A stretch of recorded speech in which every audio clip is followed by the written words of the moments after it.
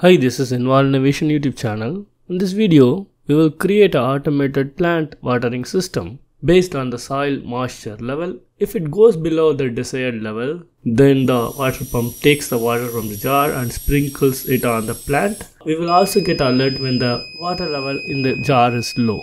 For this project, we need Arduino Nano. Even Arduino Uno or ESP32 is fine. Soil hydrometer humidity detection module to detect the moisture level in the soil where the plant is planted. RGB LED to indicate the moisture level. If the moisture is sufficient, we will glow this green. If the moisture is not sufficient, we will glow this red. Water level sensor module. This is to find the water level in the jar where the pump gets the water. Active buzzer to raise sound when the water level goes below in the water jar. 9-volt DC water pump to pull the water from the jar and sprinkle it to the plant. L298N motor driver to control and power the motor. And we will also power the Arduino using this motor driver. Tubing for the water pump, aluminum wire to support the water level sensor in the jar, and then we need jumper wire, breadboard, 3 220 ohms resistor and a 12-volt power source. Now we will see how to connect these components to the Arduino Nano. Connect D11, D10 and D9 pins to red, blue and green LEDs of the RGB LED with 3 220 ohms resistor. Here I am using common anode LED, so I am giving the 5 volt to the long LED in the LED. If you are using common cathode RGB LED, then connect the ground to the long LED. There are differences in the code as well for common cathode versus anode. We will see that when we are coding.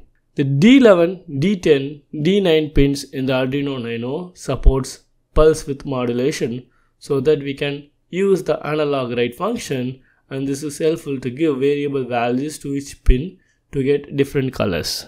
Connect D2 pin of the Arduino Nano to the active buzzer S and connect the ground to the negative terminal of the active buzzer. Connect the 9-volt or 12-volt power supply to the motor driver L298N bridge. Connect the 12-volt to the positive of the power source and the negative terminal to the ground. We will power the Arduino and motor through the L298N motor driver. Connect the L298N 5-watt to the Arduino 5-watt and ground to the Arduino ground. We can control two motor with L298N motor driver, but here we need to control only one DC motor water pump. So I am connecting speed control ENA of the motor 1 to the Arduino pin D6, which supports pulse width modulation. We can use it to control the speed by providing variable values. Connect the D5 and D4 to the input pin 1 and input pin 2 in the L298N motor driver module. Connect the out 1 and out 2 to the water pump DC motor. We can control the direction of the rotation in the code. Now connect the water level sensor module terminal S to the Arduino pin A0, which is an analog read pin, and connect the positive and negative terminal of the water level sensor to 5-volt and ground of the Arduino Nano. Now connect the soil moisture sensor probes and negative terminal to the signal amplification and conditioning board. The soil moisture sensor comes with two different components. One is probe and another one is conditioning board. And once these both are connected, connect the A0 of the signal board to the A1 in the Arduino pin, which is an analog input pin. Now we will see the logic behind the project. Two sensors, soil moisture and water level sensor, need to keep reading the analog input values. If the soil moisture level is greater than threshold, then RGB LED glows green. If the soil moisture level is less than threshold, then RGB LED glows red, and then turn on water pump for 10 seconds. If the water level for the water level sensor is less than threshold, then turn on the buzzer. If the water level is greater than the threshold, then turn off the buzzer. So this is the logic. Now we will see the coding for this. Open Arduino IDE. First we will define all the pins. We will define red pin to 11, green pin to 10, blue pin to 9. This is for the RGB LED. we will define the buzzer pin to 2, and then we will define ENA, that is speed control for motor A, to 6, input 1 of the motor driver to 5, input 2 of motor driver to 4, water level pin to A0, moisture pin to A1, then moisture threshold, here I am setting it as 500. You can change this or fine tune this based on your necessity. The water level threshold I am keeping it as 300. Now we have two different functions, one that is to setup and another one is in loop.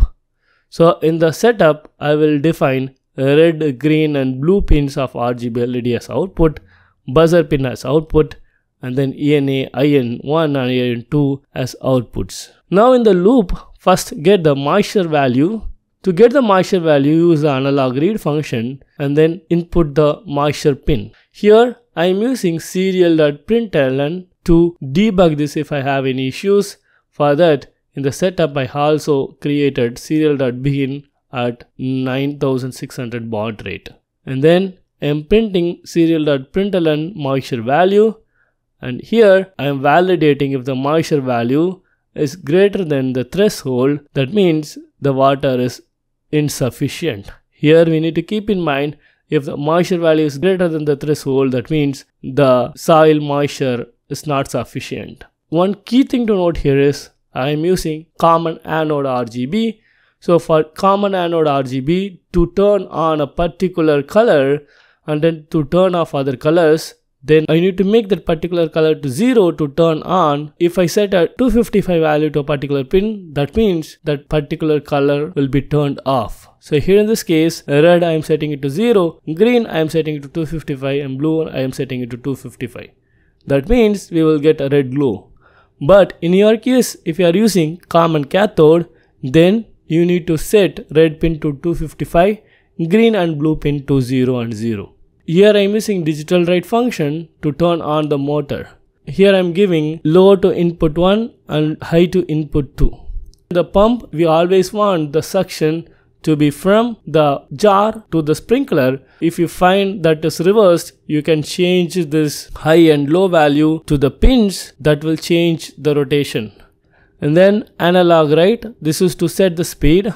This can take value from 0 to 255, and then I am delaying it for 10,000 milliseconds, that is 10 seconds. That means the motor will be turned on for 10 seconds. Once both the motors are turned on for 10 seconds, I am stopping the motor by setting low to both input 1 and input 2. I am also setting the speed of the motor 1 ENA to 0. If the moisture in the soil is greater than the threshold, then we will turn on the green. So to turn on the green, we will turn off red by setting 255 and then turn on green by setting it 0 and then turn off blue by setting 255. Again, here my RGB LED is common anode. If you are using common cathode, you need to set 0 to red pin, green to 255 and blue pin to 0. Next we will understand the water level value. We will use the function analog read water level pin, and then we will print out the water level value. If the water level value is greater than the water level threshold, then we are good, and then we will set the buzzer pin to low. That means here the buzzer will be turned off. If the water level threshold is less than the water level, then we will set the buzzer pin to high, then that will turn on the active buzzer.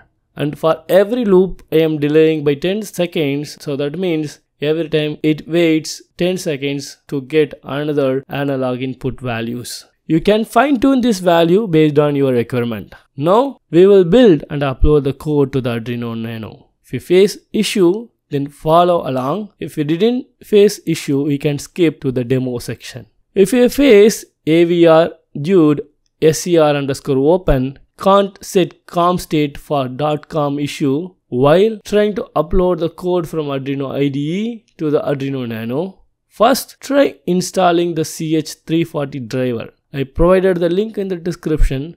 Select the file based on your operating system, install the device driver and click install button. Now open the device manager. Here search device manager in the start menu. Now select view and select drivers by type. Select view again and then select show hidden devices. Now select port and select one with USB serial CH340. Right click this and select properties and select driver tab and click rollback driver. In my case, the rollback driver button is disabled. To enable this, I first need to update the driver. Click update driver and select search automatically for drivers in the how do you want to search for drivers question. Once the update is completed, then click close. Now click rollback driver and select the option my apps won't work with this driver in the question why you are rolling back and click yes. Click close and reopen the Arduino IDE. If this fixed your issue, then fine, you can skip and you can proceed to demo. In my case, I am still getting avrdude SCR_open can't open device, access is denied. We can click the reset button in the Arduino, then unplug and replug the USB-C cable to the Arduino Nano. Now I am getting a different error. SDK 500_RECV programmer is not responding. That is, the get sync is not in sync. This means we need to select the correct board. Go to Tools, select Board and select Boards Manager. Now search Atmega 328P and click Install. Now select other board and put. In the boards, search Atmega 328P and select Atmega 328P explained mini. Now build and upload. Now I can able to successfully upload the code to the Arduino Nano. Now insert the soil moisture sensor probe to the soil where the plant is planted and submerge the water level sensor to the jar where the water is stored for the pump to get the water. Bend the aluminum wire to hang the water level sensor to the desired level. Now we will see this in action. Initially, I inserted the soil moisture probe to the cup where the moisture is above the threshold. Insert the one end of the water pump tubing to the water jar. This is where the pump gets the water. Connect the power source to the L298N motor driver. I can see the RGB LED is glowing green and the buzzer is not buzzing because the water level is also fine. Place the water pump outlet sprinkler on the planted part. Now I will pick the soil moisture probes and place it in the planted part where the soil moisture is below the threshold. Now the RGB LED glows red and the water pump sprinkles water to the planted part for 10 seconds.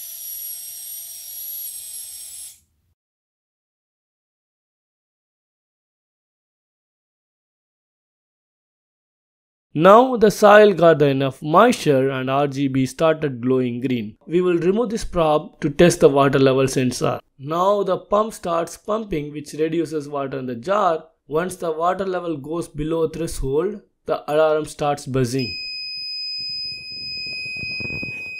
This is a very good STEM project. In this video, we have worked on different sensors and different output devices like active buzzer, RGB LED and then motor. So if you find this video helpful and if you want to see more like this content in future, subscribe to this channel. Thanks for watching. Share it with your friends.